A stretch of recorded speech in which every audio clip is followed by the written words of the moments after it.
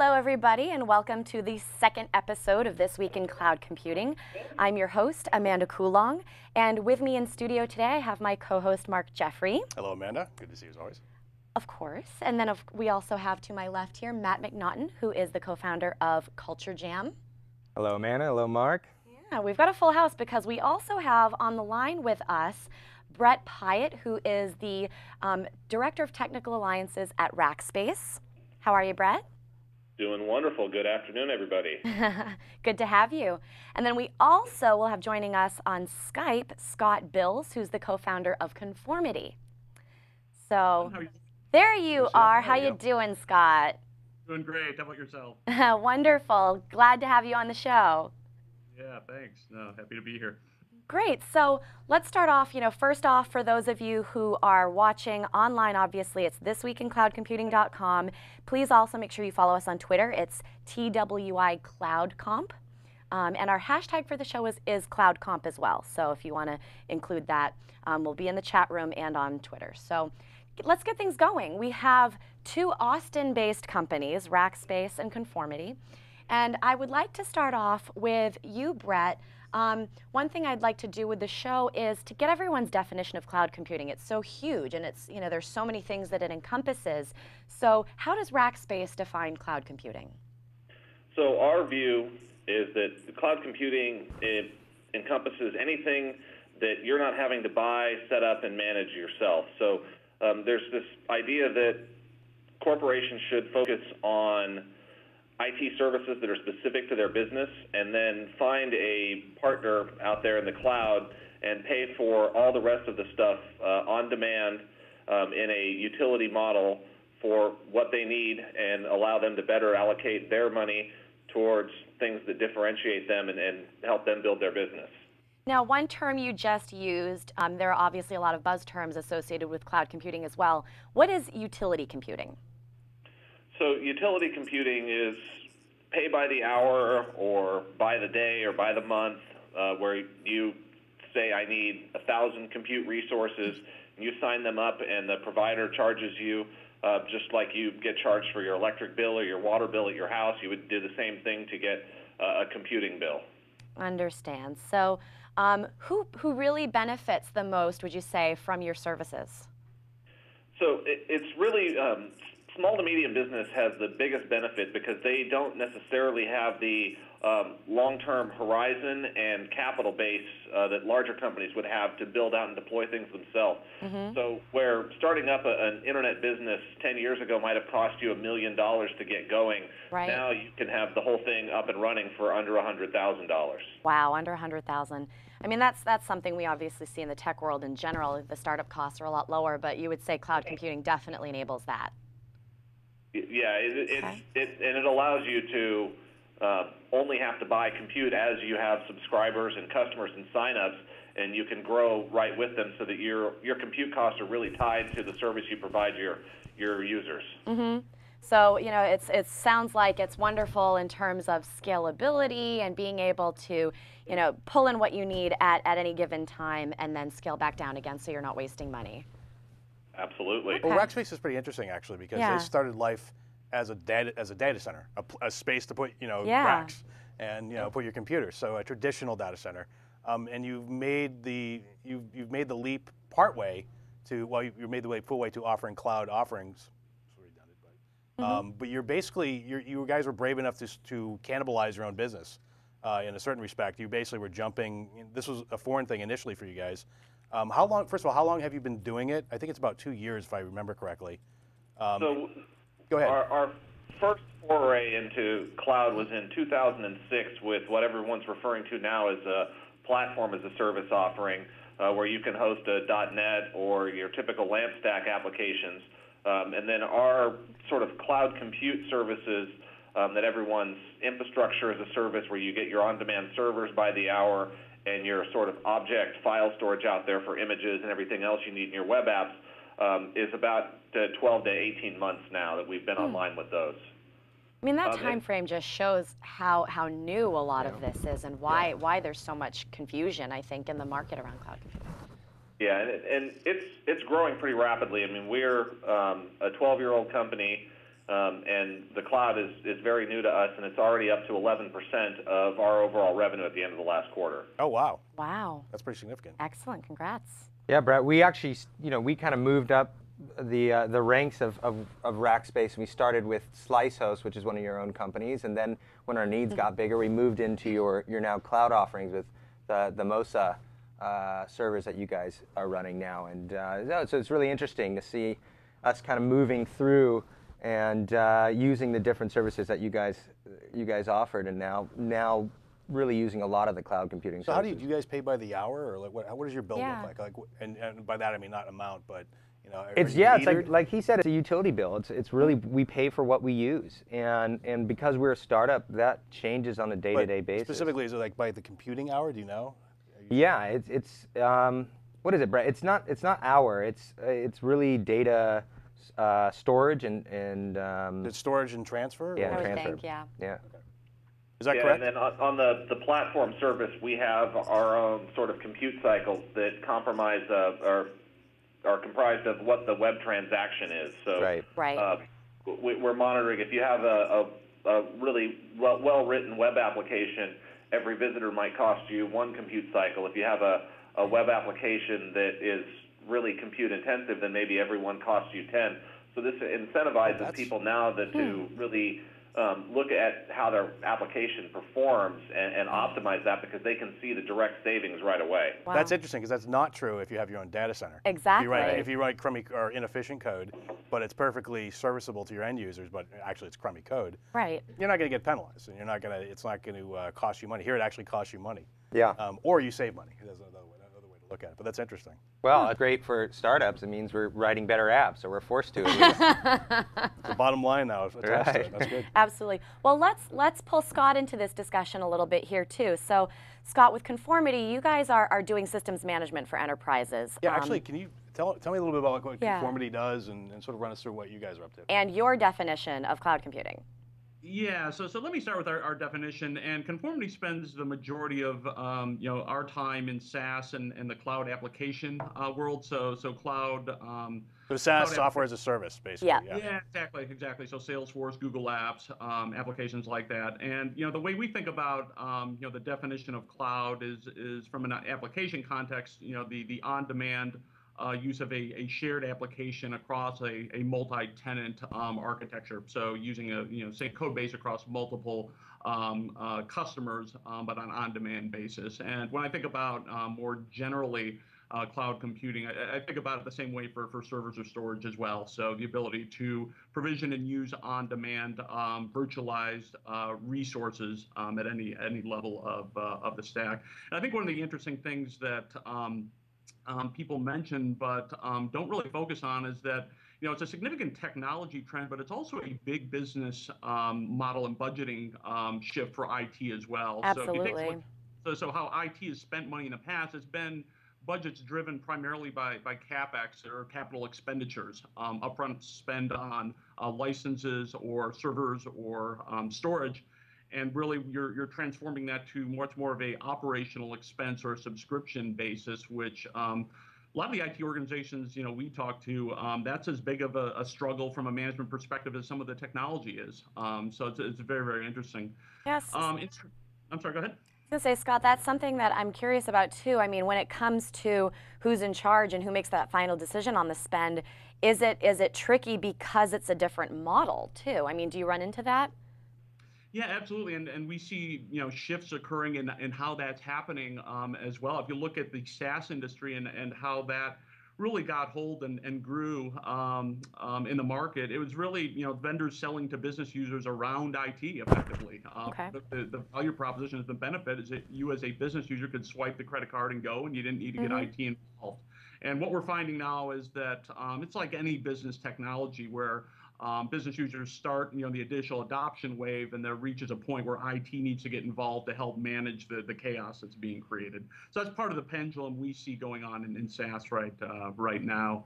And in terms of what we do at Conformity, it's really focused on that. It's helping IT get their arms around the SaaS applications and users that are proliferating across their organizations. So, as you see 8, 10, 12 or more SaaS applications being deployed, IT needs a way to centrally manage users and access across all of those different applications.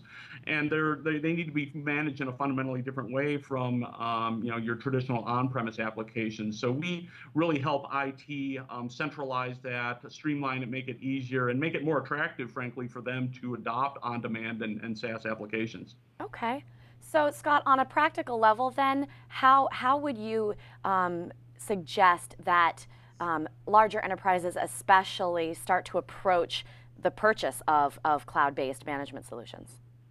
Yeah, I think they have to realize that, from an overall compliance governance management point of view, it's one of these things where, the cloud changes everything, the cloud changes nothing in some respects. So from a compliance standpoint, organizational responsibilities are exactly the same. So when IT looks at how it's going to manage and enforce policy across SaaS applications, it has the same responsibility as it does with on-premise. So I think they need to understand that eyes wide open going in, taking a look at SaaS applications, that they need to think about how they're going to manage these in their infrastructure in a way that allows them to align it with their policies, but at the same time continues to give the business users the flexibility that they want and needs, and makes the SaaS model so attractive to them. Okay. And Brett, quickly, on your side too, with Rackspace, how would you recommend, or how do you approach it when someone first comes to you to say, we think we need the cloud? What do you say back to them? So we really try to look at what business problems they're trying to solve, because which is really what it should always go back to, right? Yeah, the cloud is big and broad, as you said, and so people want things like email that integrates with their BlackBerries and their iPhones, and so we want to find out what their problems are, and then do we have the right solution for it, either directly or through our partners that we set up and work with, so that we can deliver whole solutions to customers. Because at the end of the day, right, they're coming to a service provider or solution provider like us to solve the entire problem for them, not tell them, well, we can solve this half, and you'll need to go find somebody else to solve this other half on your own. Absolutely. Well, I want to take a minute to thank our sponsor quickly here. We have Vertacor, vertacor.com. Yep. Great sponsor for us. Bring it up on screen here. So, is your cloud hosting provider letting you down? Take a look at managed private cloud solutions from Vertacor. They're more secure, more reliable, more redundant than other providers. A managed private cloud solution can easily replace your current IT infrastructure and eliminate IT pains. For instance, completely avoid the cost and hassle of buying and maintaining IT equipment and software, deliver 100% uptime to end users, configure and deploy computing resources in just minutes. With Vertacor, your private cloud is hosted in the most advanced and secure data center on the planet, uses only best-in-class hardware and software, and gives you access to virtually unlimited bandwidth. Vertacor's team of experts monitor and maintain your private cloud 24/7, 365, freeing your internal staff to concentrate on supporting only your applications and projects that can help grow your company. Vertacor. And actually, you can also follow them on Twitter, @Vertacor. Yep, and vertacor.com. Vertacor.com. We're going to be using them, actually, for some stuff we're doing with the This Weekend Network fairly soon. Excellent. So, yeah, they've been really responsive, really great. So, okay. really happy. So a lot of the same messaging here with Vertacor. I would like to step in briefly here, since we've got Matt in studio, and talk a little bit about this notion of, well, music in the cloud. We do have two Austin-based cloud companies here on the show with us. So, of course, I'm alluding to South by Southwest. Yeah. Because a huge topic of discussion leading up to South by, which is coming around the corner in about 2 weeks or so, is this whole notion toward the move to cloud-based music. So, we have Apple making the iPod a success by changing people's perception of music from a product to a service, a single song to download that you want, as needed, as opposed to a CD. And then now it's shifting again. We're downloading so much music that we're running out of storage, too. And the cloud is promising to be this place where we can safely keep our music and hopefully at some point be able to easily access it from anywhere on any device. Matt, I just wanted to throw this out there at you. Do you think, based on your CultureJam's major relationships with all of these different record labels, do you see a shift in discussions with them about moving more to the cloud?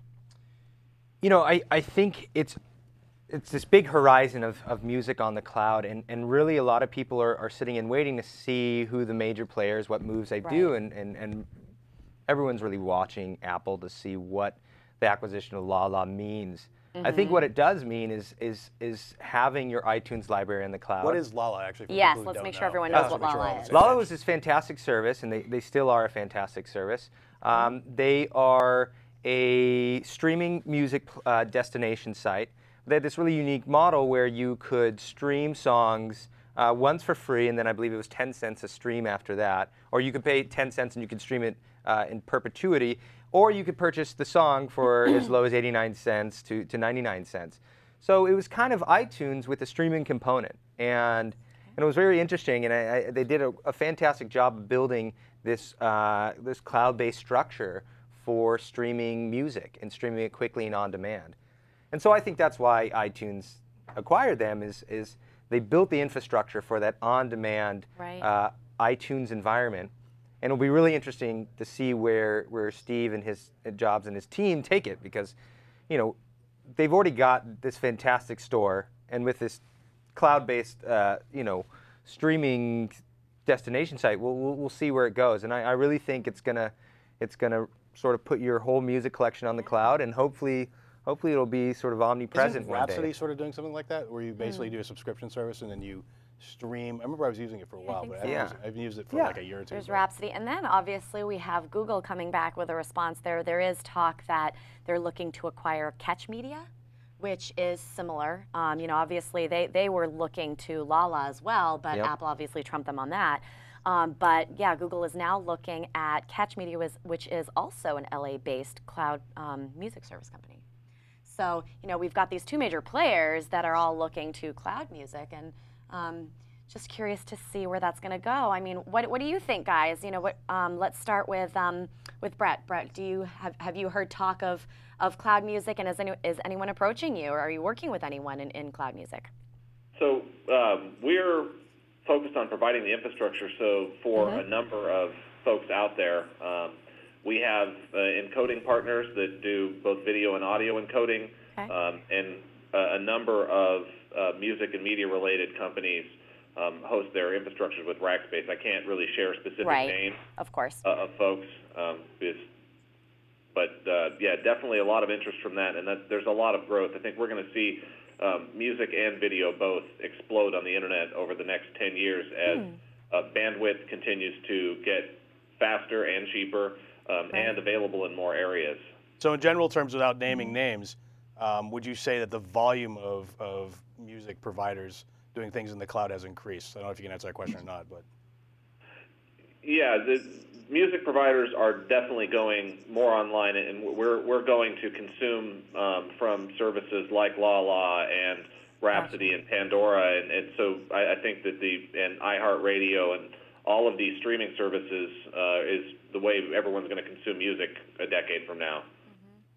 Excellent. And Scott, what do you think? I mean, here you are in Austin. What are you hearing? Is there word on the street from people, you know, that it's going to be the year of music in the cloud? I mean, what's the take on Conformity side? Yeah, I think generally I would agree that, you know, I think there will be an explosion in the cloud with both music and video. At Conformity, we don't see we don't get exposure to a ton of the trend and activity around that, as we're focused a little bit more on and helping enterprises manage cloud applications. But, you know, in terms of what we see and hear here in Austin, it's very, very consistent that you know, with what I think the other guys have said here, that you know, there's an explosion of music and video on the web, and continue to you know, expect that to grow further going forward. So. Excellent.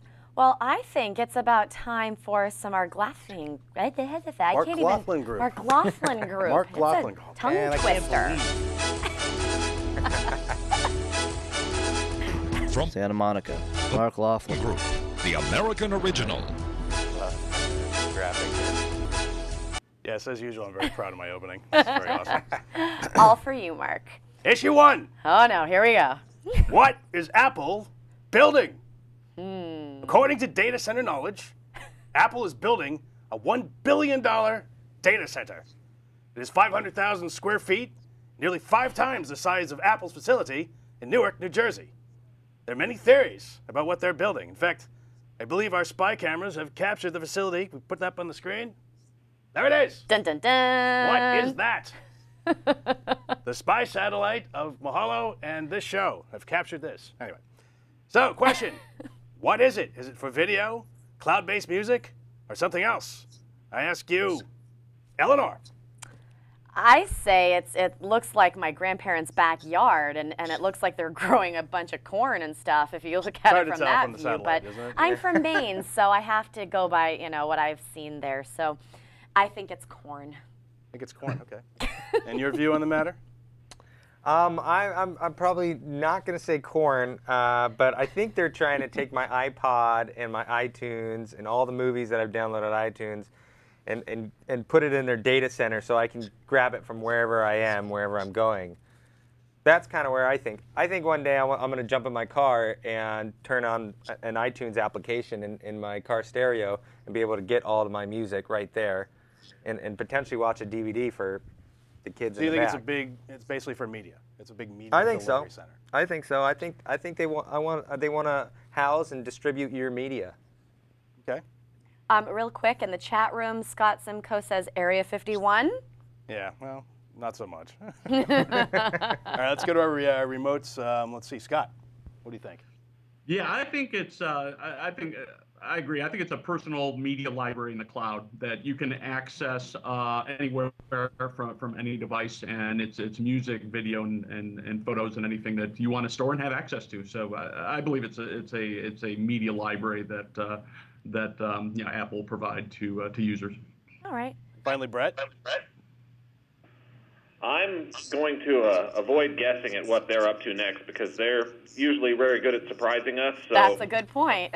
They are indeed. Well, there's another theory which says that they're actually getting into the cloud business, and they may come and compete with you guys, and you know, and basically become a provider as well. So I think more than anything, what it says, if you go back to that image, is on the first show we talked about this notion of the cloud and everything's in these pink fluffy clouds. It's not true. There's still a physical place where all of this stuff has to go. Case in point. Yeah, there's always a data center. And even though the rest of us can, you know, access things through the cloud, it still has to sit somewhere. So I think more than anything, that's the key point here. Okay, fair enough. Issue number 2.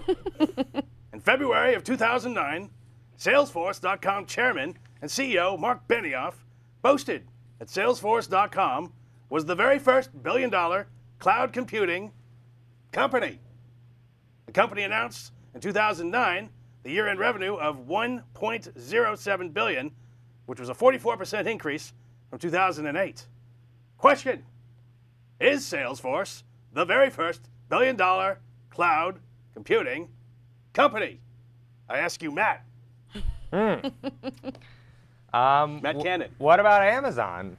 Hasn't Amazon had? Yeah. Well, see, this is the debatable point. This is about the slushiness of the word cloud. Right. Exactly. And the cloud washing that we heard from. Cloud washing. I mean, if you've got multiple data centers, can anyone call themselves a cloud? This is a good question. I mean, so a lot of people would say that it depends on whether you think Salesforce.com is a cloud computing company or not. Right. So I don't know. What's your view on it, Brett? Yeah, I mean, it depends on what that definition of cloud is again. I mean, is Yahoo the first cloud computing billion-dollar company back when they really start and monetize search and advertising on the internet? Was Google because they do host applications and have documents? And it really all depends, I think, on how you define cloud. All right. Finally, I guess Scott. Yeah, it clearly depends on the definition, but I'll give it to them. So. Yeah. The way I think about it, it's shared, you know, IT or compute resources, and they're just doing it at the application layer. And yeah, I think there's certainly more to come, but I'll give them the prize for being the first. I would say they're the first billion-dollar SaaS company. Absolutely. If I were going to get I think specific. that's fair. Absolutely. Mark Benioff was also, you know, really great about getting his face and the name out there and building that brand and really helping to explode SaaS. Yeah. On a larger scale. Yeah, Salesforce is the one everyone points to. It's the first thing out of everyone's mouth when they talk about SaaS. So. All right. Thanks for taking care of that one. Issue number 3, transportability in the cloud. Last June, Mark Andreessen and Ben Horowitz started a new company hoping to speed enterprise adoption of cloud computing. the company officially launched as Makera. And they offer technology to quickly deploy apps and migrate them between cloud platforms. So in English, what this means, and I'm like, they basically encapsulate an application. I'm not going to do the voice because I have to explain this. So basically what, I can't do both. So what Makera does is they basically put, they call it a software capsule around the application. And the idea behind that is that you can move it from one cloud offering to another very easily. So you don't have to worry about the, the quirks of one cloud offering being different from, another one.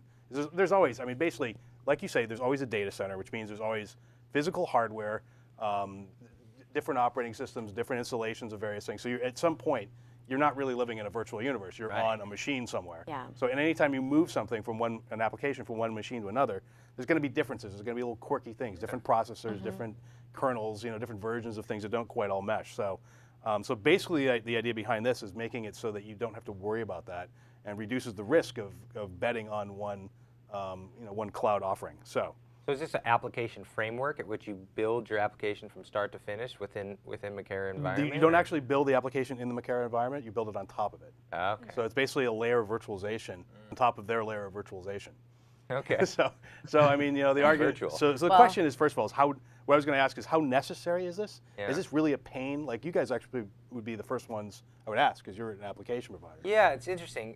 We've got an application that brings in a lot of consumer data from these. We do these incentivized Twitter promotions for mainly music labels and entertainment companies, and we take in a lot of analytics of folks coming to the applications. Now, every person we talk about, the data security of all that analytic data that's coming through. And I could potentially say, hey, look, if you've got your own cloud computing provider, if you want it hosted on your own cloud, we can do that, and I can just easily port it from place to place. I honestly don't know how many enterprises are at that point where they're confidently running their own cloud computing services and confident with moving things around the cloud yet. But maybe. Okay. We sure aren't far from it. Okay. Brett, what do you think?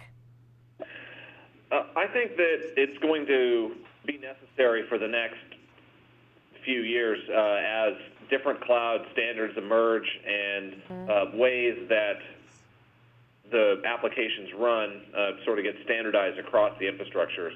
And I think everything that we can do to help ease adoption and ease transition from legacy data center design to cloud data center design will help everybody out. So really looking forward to tools like that being successful and helping bridge the gap, I guess, to get you off of where you were onto a cloud. Brett, do you find that is this an objection that people have to the cloud? You find people are wary of the fact that they may not be able to move? Is this like a real objection, I guess, to a sale? Yes, it is, because you're really, as an application provider, looking to be able to provide your service out to your end users, and if one partner that you're relying on for your infrastructure turns out not to be the partner you wanted, if you have to spend a year redesigning your application, it may mean the end of your company. So being able to have something that's open and standards-based and a way that you can move from one provider to another, you may need new geographic coverage. Like Rackspace's cloud today is only in North America. We have dedicated data centers globally, but you may need to use Amazon's cloud in Europe and Rackspace's cloud in the U.S. Yeah. Okay. Really quick, Brett, how far away do you think we are from standardization with the cloud?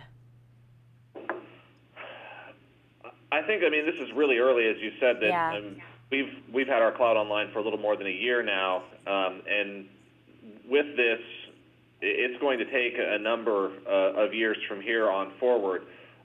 We're looking at some stats out there. There's a Jack of All Clouds blog, and they look at Let's look that up. of the top 500,000 websites on the internet that are hosted on cloud platforms, and at this point, we're only at 1% of those cloud applications are on a cloud. Wow, so, that's pretty telling. Wow. Yeah. Only 1%? That's about around 5,000 out of the 500,000 have moved over. and they're roughly evenly split between Rackspace and Amazon, and then for 85% of that, and then the other clouds are very small at this point adoption-wise. So this is where I think until we have a large number of clouds out there that are getting adoption, yep. And we get to a point where we can really sit down and figure out how to make everybody interoperate and work together. Mm-hmm. Excellent. And Scott, what do you weigh in on this? Do you really think transportability is a major pain point? Yeah, I think it's something that's clearly visionary, and I think one of the interesting things to think about, and we get asked this a lot from a SaaS perspective, is where does industry consolidation go? So are you going to end up in a world where you have maybe 2 or 3 master brands for cloud platforms, or are you going to have a much more kind of heterogeneous landscape? And that's something we do a lot of thinking here about Conformity just from a SaaS perspective. Because one of the things we believe is one of the value drivers of cloud, particularly on the application side, is the opportunity for organizations to really kind of leverage best of breed, given the fact that it's much more easy and easy to deploy SaaS applications, and they're much more flexible. So we believe it's a world where there will be heterogeneity, in which case transportability and portability is going to be very important. And I think the other dimension is as we've talked about, is the standards piece, and when does that come together? I think it does happen over time, standardizations both for SaaS and cloud, but we're not there yet. And I think the thing with standards is that effective standards only emerge after business problems have been solved, not before. And frankly, it's so early that a lot of these business problems haven't been effectively addressed yet, and yet to come. So I think it's ahead of its time, very, very promising, and a very interesting bet on the future of where cloud's going. Okay, excellent. We actually have a comment from the chat room from Ewan Spence. He's saying that surely with standardization, the whole cloud becomes commodity and you lose vendor lock-in. So that's nice in an ivory tower way, but will commercial reality stop standardization? Who wants to jump in on that one? Okay, go ahead. I'm happy to jump in here. I mean, we really don't think that lock-in is a good idea for the cloud providers. We're trying to be as open and standards-based as possible because we want to drive adoption and help this cloud transition. I mean, we can all try to have lock-in and fight over a proprietary, very small pie. Right. If we look at some just more broad industry numbers, there's 50 million servers running globally right now, somewhere in that ballpark. And even if you call cloud the infrastructure stuff that we're talking about, and SaaS, and all of these hosted internet services, you're looking at less than 10% of those servers are out there in a cloud platform or cloud deployment. So those other 90% of the servers, we want to get them to move over to cloud. Absolutely. And in order to do that, I think you need to have an open, standards-based approach so people aren't afraid. So yeah, what you're saying then is by being open and following, just being standardized, then you're helping drive adoption in essence. Yeah, absolutely. Okay, excellent. Anything else we want to do? I want to go on to our next issue. I suppose we should. I believe we should too. Issue number 4. Are data center providers the real winners in cloud computing? Data center builders have been called the arms dealers to the cloud. At the end of the day, the cloud is nothing more than a data center somewhere on the ground, or Sealand, if you know where that is. You know what Sealand is? It's a platform off of Great Britain. They declare themselves an independent nation. And the thing that's interesting about that, yes, is that it's a big data center. So they serve, and they're connected to the internet, and they're basically like, we don't have to, all the gambling laws and all that, they don't apply to us. And oh my. Blah, blah, blah. So yeah, so it's basically a data, safe haven, if you will. Not a vacation hotspot. No, not really. That's not an old oil platform off the coast of Britain. So anyway. Equinix is reporting hefty increases in demand for their services. In every gold rush, the person who sells the shovels is the one certain to make a profit. Question: are data center providers the real winners in this cloud meme? I ask you. Sorry. Matt, what do you think? I really don't know. I don't know the cost structure of building data centers or the vendors there. I can imagine it's going to be a pretty good business for them in the next 10 to 15 years, or over the next 10 to 15 years. I mean, just look at the size of that data center that your spy drone from the Mahalo spy camera took. You know, that's a pretty massive thing. That looks like half the size of North Carolina. Insane. Okay, let's go to you, Brett. What do you think? Who's really the real winner in cloud computing here? Is it the data center? So at the end of the day, the business IT folks are the real winners out of cloud because it simplifies their life and lets folks make more money on their products and spend more money on their products and less on the infrastructure. The data center providers have been building data centers for as long as we've had computers. They're just building large facilities now for a few people instead of small facilities for thousands of people. So as computing grows, the data center providers win. So I think they want to see us all streaming our music and doing more things in a digital world, and that's how the data center builders win. Yeah. I don't know if you can answer this or not, but I'm wondering whether other people, not Rackspace, are building cloud offerings on your infrastructure. So therefore, you win. You know, whether they go with your cloud offering or someone else's that's built on your infrastructure. Can you tell me whether anyone's doing another cloud offering on your hardware? So yeah, we have a reseller program where people can build offerings on top of our services, and there are a number of platform as a service providers that run on Rackspace and many of the other infrastructure clouds out there as well. So, I mean, there's absolutely, as you continue to move all the way up through to the software as a service sort of food chain there, as we provide services down deeper in the stack, other people are going to build on top of that and provide a service out to their users. Is cloud computing better for you guys, or are you just forced to go along with it because it's the the hot meme right now? Is it? I'm just wondering, like, is it for someone like you? Would you prefer, in your heart of hearts, looking at your business bottom line, that people be in data centers or that they use the cloud? I think the growth of hosting overall, and if cloud helps grow hosting, that helps our business. Yep. I think that we try to service the customer needs through either dedicated hosting or cloud hosting, and both of just general growth of hosting is going to help, and cloud is helping grow the hosting sector right now. Okay. My guess is that he can't answer that. But I mean, and just to be completely fair, and you've been very gracious about answering a lot of questions that are difficult for someone in a public company to answer. My guess is that right now it's not as profitable as they would like, but it will get there because they need to figure out all the virtualization and basically work the kinks out of it so that it is a lot more profitable. And as we've said, it's just so new. Yeah. You know, that's the big thing. It's really so new. And so, Scott, what about you? Let's make sure we've pulled you into this too. Are data centers the actual winners here? What do you think? Yeah, I think it's as a general rule with trends like this, it is the arms dealers that end up winning. But, like that term, huh? Yeah, but I do agree. At the end of the day, it's really the users and the customers that Thank you. end up I would winning. agree with So, you. You know, they get more innovation, they get faster innovation at a lower cost, and whether that's someone accessing music in the cloud or an enterprise deploying applications or servers or storage in the cloud are the ones that that benefit and particularly on the business side spend more of their time focusing on adding value to the business. So I think it's the end users at the end of the day that are really going to be the winners. And Scott, to follow up on that, I mean, from a startup point of view, it's something that I demand now. It's in high demand from my side. And I can only imagine that from every other startup founder and CEO who's trying to get things going, but get things going at a cost-effective price point.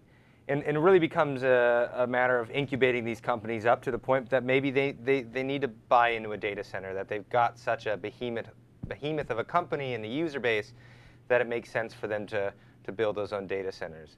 But yeah, it's a farm league, maybe. Yeah. No, and here at Conformity, we founded the company basically about 3 years ago and built it from the cloud initially. And when you think about what we had to spend to get the business up and running, basically out of a world-class data center, just it's a mere fraction of what it would have cost 3, 5, 10 years ago. So the impact of cloud on startups, I think, really can't be emphasized enough in terms of what you can do with relatively kind of limited investment or bootstrapping your business. One final point on that. In the chat room, we have Webb Collins saying that data centers will do well, but the biggest returns will be had by the new breakthrough applications and entrepreneurs that take advantage of what the cloud and data centers enable. So. Yeah, so it really lowers the barrier to entry for. Yeah. Oh, absolutely. I think that's the big consensus so far. Yeah. Where the sweet spot of the cloud is at the low to mid end at this point. Oh yeah. Don't know where we would be without it. Yeah. Okay, final story over here, Mark. Issue number 5. And this is kind of old, but I thought it was good anyway. Oracle CEO Larry Ellison's rant. Cloud is fashion. All right, this is from 2008, but it's interesting nonetheless. I should have brought it to the first show because it's awesome. So Larry Ellison, the Oracle CEO, has this to say. This is a quote. The interesting thing about cloud computing is that we've redefined cloud computing to include everything that we already do. I can't think of anything that isn't cloud computing with all these announcements. The computer industry is the only industry that is more fashion-driven than women's fashion. Maybe I'm an idiot, but I have no idea what anyone is talking about. What is it? It's complete gibberish. It's insane. When is this idiocy going to stop? We'll make cloud computing announcements. I'm not going to fight this thing, but I don't understand what we would do differently in the light of the cloud. Question, is Ellison right? What do you think, Amanda? I think Ellison likes to hear himself talk sometimes. Well, there's that. There's that. Brett, what do you think? I think he's got a valid point to a certain extent. Is that I mean, Oracle's been providing services for applications over networks for as long as they've been around. I mean, they didn't start as a mainframe company, so with the database doesn't do much by itself. So it all depends again. Yeah, where and how do you define cloud? And I think that's part of Larry's rant there is. Yeah, what exactly is it, and where do we draw the lines? I mean, Oracle's had their on-demand services here. They've got a huge cloud data center in Austin that they've had for a number of years, powering their Oracle on-demand offering. Does that make them a cloud company?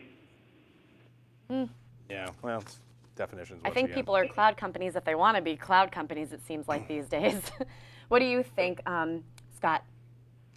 Yeah, I think there's some truth in what he's saying. I think there certainly is a lot of hype and smoke around cloud and SaaS, but at the same time, he was also an early investor in NetSuite and Salesforce, so clearly Larry saw something in that model that was interesting to him. So I think his overall point that things in the IT and computer industry tend to get overhyped is valid, but I think there is some substance there that is different that needs to get recognized as well. Cool. Okay. Fair enough. I guess we'll go to the news next. Yeah, we're getting down to the news. I'm gonna do a little bit out of order. Okay. Yeah. I don't know if we have noise. I guess we don't have sound there. We lost Oh that. well. All right. So basically, I'm going to skip around a little bit, so we're not going to do them in the same order. So this is just hot off the press. Right before we came in here, I saw this. 3Tera acquired by CA. So IT software giant CA has acquired cloud computing startup 3Tera. No word on what the terms were, but basically, the main product is a thing called AppLogic. So AppLogic, I'm going to read exactly what their press release said. AppLogic treats the entire N-tier application as a single logical entity that can be copied, instantiated, configured, started, stopped, cloned, exported, imported, etc. What that means in English. I was going to say, what language are you speaking right now? All right, so basically, 3Tera's got something they call a grid operating system. Okay. All right, so it rests on top of the AppLogic distributed kernel. So memory management is distributed, the logic connections, the schedulers, storage, all that stuff. Now here's the interesting, and this is another one of these companies that's very similar to the Andreessen company. Right. So this seems to be an old trend going on here. Yeah. Where these distributed operating or virtualization, they call them distributed operating systems, they're becoming more popular. They're becoming necessary, it seems, or helpful. And this may be part of increasing the profitability for people like Rackspace and other providers. Yeah. And here's the interesting thing, though. Is I remember I was at a company 10, 15 years ago, and they basically did a distributed operating system, and they had they got really hung up on distributed garbage collection, basically reclaiming memory bits that weren't used by the operating system across multiple machines, and the problem became basically intractable. It was basically so complex They just like mud. They just basically got caught in a mud pit on that, and it basically almost killed the company. So, oh, wow. Anyway, so the question I have is, first of all, are these things really necessary? I guess to the providers, are you using things like 3Tera and the Andreessen? Sorry, I can't remember the name of it. Macara, thank you. Mm-hmm. I guess we'll go to Brett first. So we've built our infrastructure at a layer below where those would run. And I think this comes back to just kind of the enterprise and the adoption of the Java virtual machine and the Java app server is that enterprises want to write their applications in a manner that they can move them from one hardware infrastructure to another, one operating system infrastructure to another. So that way they don't end up, if all of a sudden next week one processor vendor announces a magic chip that's 1 million times faster than CPUs today and costs $1. If you had written your app in some way that you couldn't move to take advantage of that, now you're at a horrible disadvantage to everybody that can move over. So I think for users and consumers of our infrastructure services, doing something like this or writing your application on top of something that's portable is a huge advantage for you. Mm-hmm. And what about you, Scott? Yeah, I think certainly from a provider standpoint, there's advantages to that model and to the portability. You know, here at Conformity, it's not something that we've had to do or had to think about yet. I think that's something that down the road from a portability standpoint we'll have to consider. But you know, it's almost like we were discussing before. It's a issue set, it's a problem set that's coming down the road, but you know, certainly something that we haven't had to you know, address as we build out our business and technology stack. On a larger scale, Mark, too, I'm more interested also in, does this acquisition show that there are going to be more acquisitions of specific cloud computing companies? I would say the answer to that is yes. Yes. It seems to be a very hot space right now. Mm-hmm. People are making tools. It seems like the speed with which people are making tools for these sorts of things is increasing. Mm-hmm. And you have people like Andreessen doing it. I mean, Andreessen's always been interested in the cloud. I mean, that Loud Cloud is, you know, the company. Oh, Loud Cloud, I've heard about that. Yeah, yeah. It was a while ago. And actually, he's one of the first people that, you know, I guess probably coined. Yeah, I'm sure he didn't coin the phrase, but like, I'm sure that a lot of people drew from that. That's actually a good trivia question. Who, you know, coined the term? Well, we talked a little bit about this last time. It's a little bit ambiguous, but nonetheless, yeah. If anyone knows, I mean, we would love to know. I mean, the fact that it's only 10% of these 50 million servers globally are cloud-based, are cloud systems. That sounds like a good market to be building businesses in right now. Exactly. Okay. Cool. Okay. So next one. This comes from the Wall Street Journal. Actually, Katie. Mossberg. I believe Katie wrote this one. Oh, I'm sorry. I'm sorry. I misattributed. Anyway, so it's about a company called PogoPlug. Sorry, the product is called PogoPlug. The company is called Cloud Engines.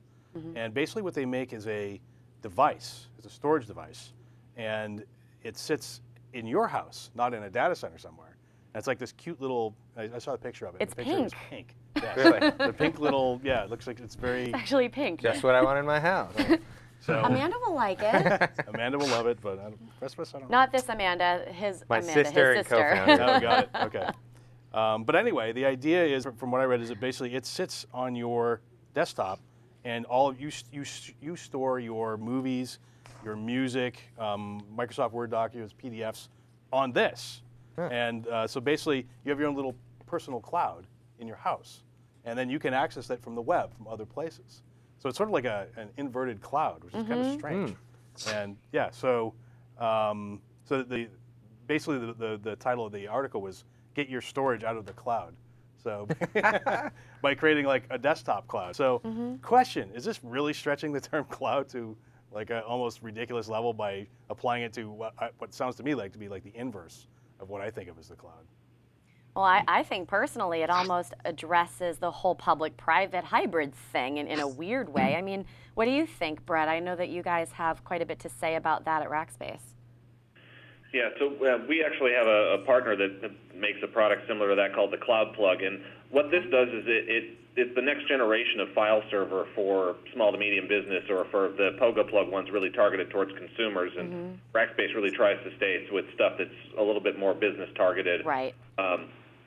So instead of having a bunch of disks inside of the file server at your house or your office, you just have the plug there, and then all the data is really stored out in the cloud. And I think that's why they call these cloud devices. It's just, it gives you the file server front end and a web interface to browse and map, and allows you to infinitely store all of your music. Like we were saying earlier, we keep moving all this stuff online, it's getting bigger, and at some point you end up with a daisy chain of hard drives sitting around plugged into your machine in your house. So do you think Pogo Plug and services like that for the general consumer will help enable or help drive the whole music in the cloud initiative then? So I think it helped drive people converting content to digital and keeping content and utilizing it. I mean, if it goes all the way up to a cloud provider, like if Apple made iTunes online with everything, then you wouldn't necessarily need to store your media on your own device. But this is the public-private thing, like you're saying, is do we trust somebody else to keep our music collection for us, or do we want our own copy of it? I think that would be really, really big. Scott, what do you think? Yeah, I don't know. Unfortunately, I'm not buying it. So I don't know if I'd really call them cloud per se. It does seem to me. Isn't that called a hard drive? I'm not the person to be the judge on that, but at the end of the day, it does seem like more of a remote kind of file access mechanism for people to get access to music and videos and their data versus something that's really a cloud offering at the end of the day. Yeah, check it out. I have a desktop cloud right here.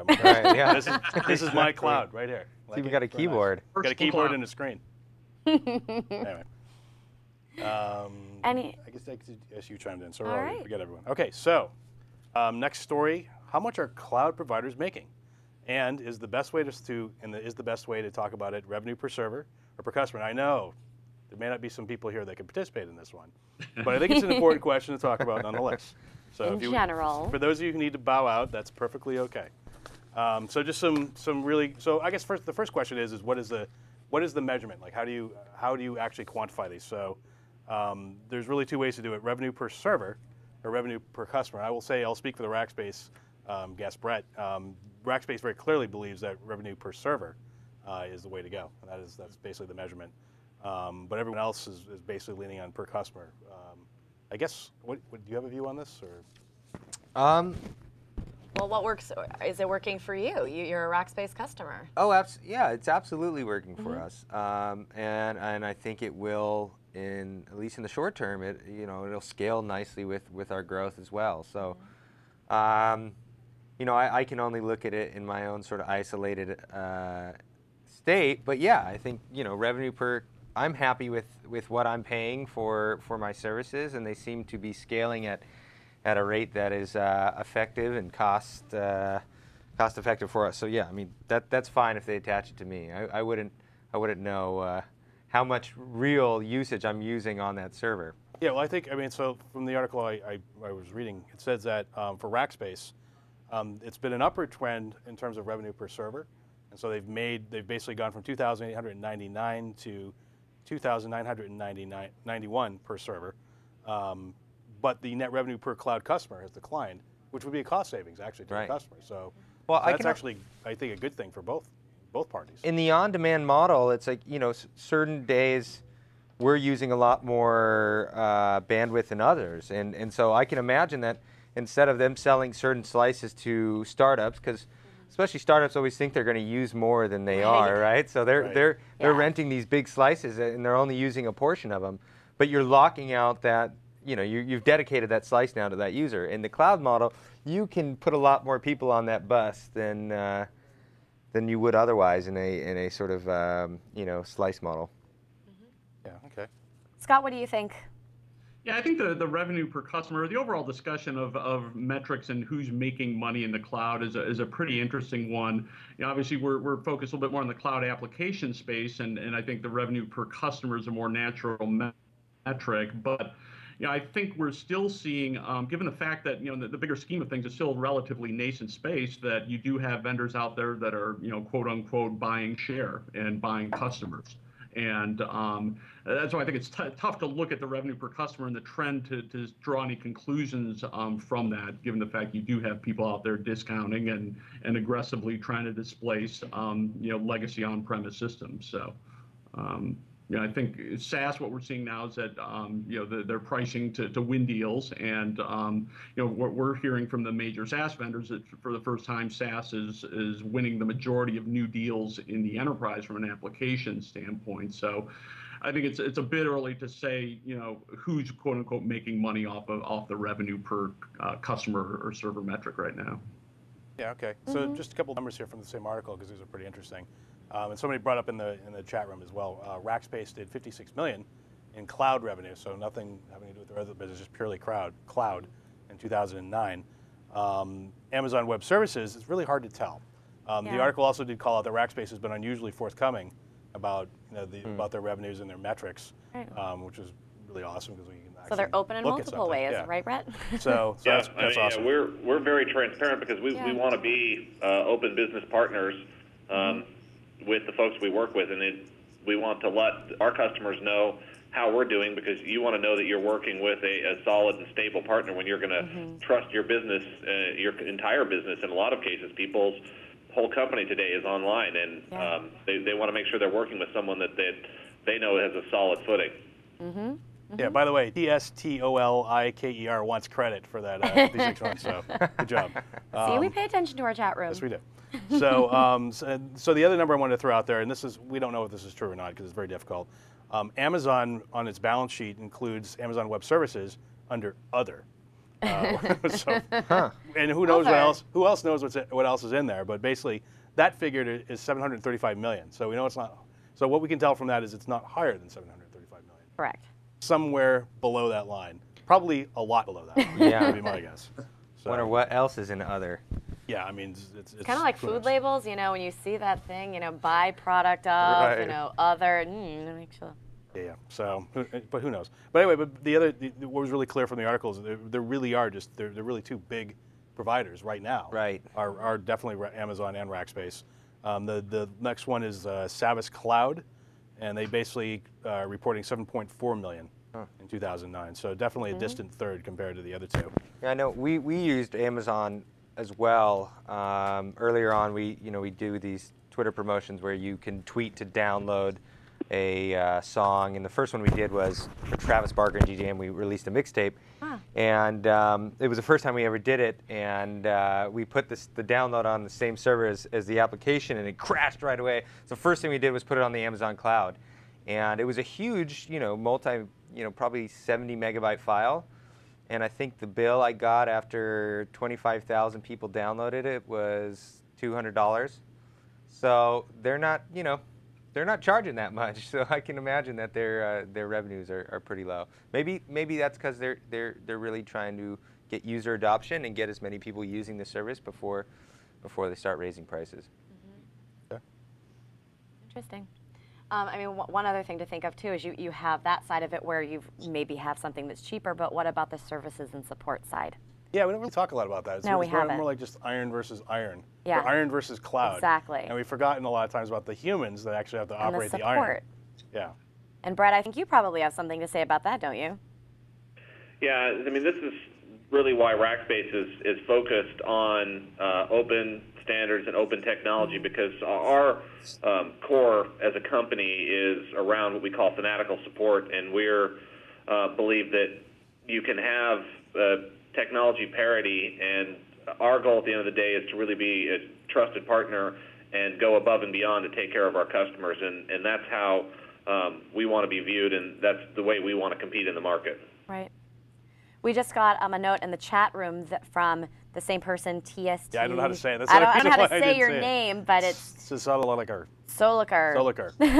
EC2 is super expensive, like $400 a month for support. For support. For support. Yeah, actually, I can attest to that. We used them in the past, and they do have, it does cost money. Travis Stoliker. Did I say that right, Travis? There we go. Travis, that's the person in the chat room, by the way. In the chat room. Who are watching this after the fact and don't know what's going on in the chat room right now. So. And wait, we have to pull Scott into this too. What about services and support? Is that, is that a key factor here too, Scott? What do you think about the pricing with that? Yeah, certainly it is for us, and we have, we end up offering a variety of options for customers depending on what their needs and business requirements are. But yeah, I think it's certainly important, and particularly for customers on the enterprise side that are making the transition to the cloud and to cloud applications, and a lot of it is new to them, particularly on the IT side. I think support is a critical part of the equation here. That I think is going to have an impact as well as to how far and how fast cloud and SaaS goes in the enterprise, and what the adoption rate looks like. I think it's a key thing, a key ingredient in the mix here. Great. Well, I think we're about on the hour mark here. So what I would love to do is get any final parting thoughts from each of you. Scott, is there anything going on with Conformity that you'd like people to know about before we close? No, just very exciting times here. We're kind of high growth mode here at Conformity. I think the migration to cloud applications in the cloud is happening faster than even we anticipated, and we're having a great time working with our customers, helping them get ahead of the curve from a manageability standpoint. Also great to get our 2 inches of snow in Austin yesterday, which we didn't talk about. But, yeah, wow. Snow in Austin. Who would have thought about that? Crazy. There was actually a snowman in my yard yesterday, which I couldn't believe when I got How long home. did you take to melt? Can you do us a favor and plow all that before we get there for South by? Yeah, before we get there for South by. I don't want to bring a hat and scarf. Anyway, thank you so much, Scott. Scott Bils with Conformity. Matt, we have Matt MacNaughton over here. So any parting words with CultureJam? Yeah, so CultureJam, we just launched a new product called PromoJam, and it's a SaaS model content management system for building these Twitter promotions from the ground up, and it's a really powerful system and allows you to create a multitude of different Twitter promotions in a plug-and-play way, and then track everything that's coming through there. And yeah, we've been working with a lot of really great music artists like Pearl Jam and Rihanna, and we're just getting into other worlds, and we're working with the Pittsburgh Penguins and MGM Films. We're doing Hot Tub Time Machine. Ooh. So yeah, we're really excited for 2010, and we hope to take these social media applications in many different places. Along with help from Rackspace. And as we grow, yeah, we'll be leaning heavily on the cloud servers. And with that, Brett Piatt, what do you have for any final thoughts from Rackspace? So really, if you're out there in the IT world and you haven't experimented with cloud or looked at it yet, spend some time. 15 minutes, you can have servers up and running. You can have a platform account created for $1 on your credit card. You can get up and going. And literally $1 on your credit card. Yeah, $1.50 an hour is our entry-level cloud server. So yeah, you could mess around all day for less than the price of a cup of coffee, and see how it can impact and change what you're doing today, and how you can make your company better and more efficient. Mm-hmm. Absolutely. And of course, cannot forget our show sponsor, Verticore. Thank you so much. Make sure you check them out, verticore.com. and at Verticore on Twitter. So, and of course to my co-host, my lovely co-host over here, Mark Jeffrey. You're the lovely one. So thank you everyone for joining us here on the second episode of This Week in Cloud Computing. I am your host, Amanda Coulong, and see you next week, Wednesday at 3 p.m. Pacific Time.